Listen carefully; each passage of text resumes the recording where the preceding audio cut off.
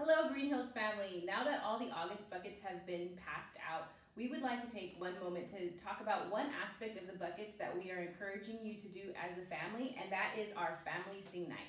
I have this little Ziploc bag here, and it's in all of your buckets, and we would just like to encourage you all to take time to spend time worshiping together, and Ryan's going to tell us a little bit more about it and what it could look like.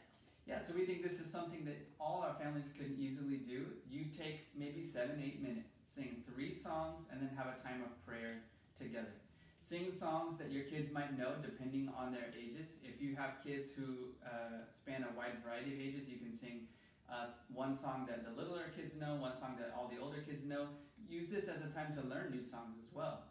You know, I've been trying this with my family for the past 2 weeks. And my kids are little, so we're singing the little kid songs like My God is So Big, Father Abraham, This Little Light of Mine. We sing a few of those songs, and then we go around in a circle, and everyone says one thing that they're thankful to God for, including me and my wife. And so, again, it takes like 7-8 minutes. We sing these songs, we say a prayer, and that's it.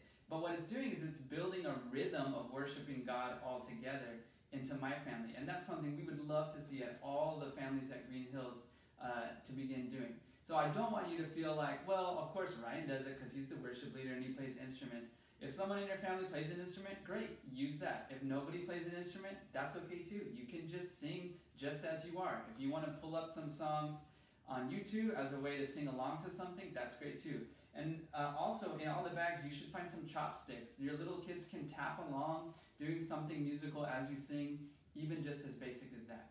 We don't think it can be some huge worship service you have to put on, just a simple time of singing and worshiping God together as a family.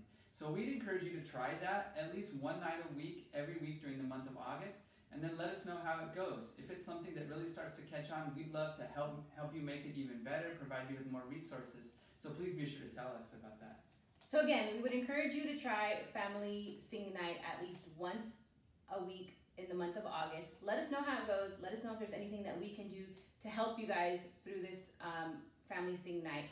And we'd love to hear from you guys. Have a great rest of your summer.